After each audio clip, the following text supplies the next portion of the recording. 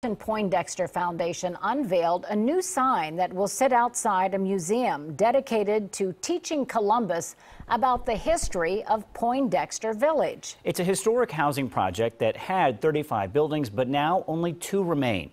Last year, Columbus City Council approved $1.1 million to redevelop the buildings left at the historic Poindexter Village public housing site. With help from the James Preston Poindexter Foundation, the site will be turned into a museum and cultural center. NBC4's Rob Sneed was there and has a look at what's next. Several people out here who came to today's dedication told me that it feels good to know that these 2 historic buildings will be used to teach future generations. A crowd of about 30 stood in front of 2 historic buildings, at one time part of the housing project Poindexter Village off of Champion Avenue.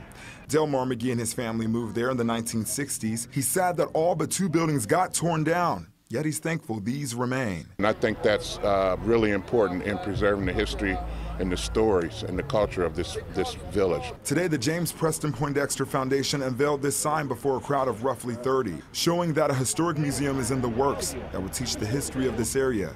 She says this is needed in the city. Our Afro-American history in this community is not appreciated and not valued, and this is a way of us preserving that history. Well, I'm really impressed that with the effort that was put forward in preserving the history of Poindexter Village, even though we only have 2 buildings. Smith says there isn't a set date on when this museum will be open, but she expects it to be open within the next 2 to 3 years.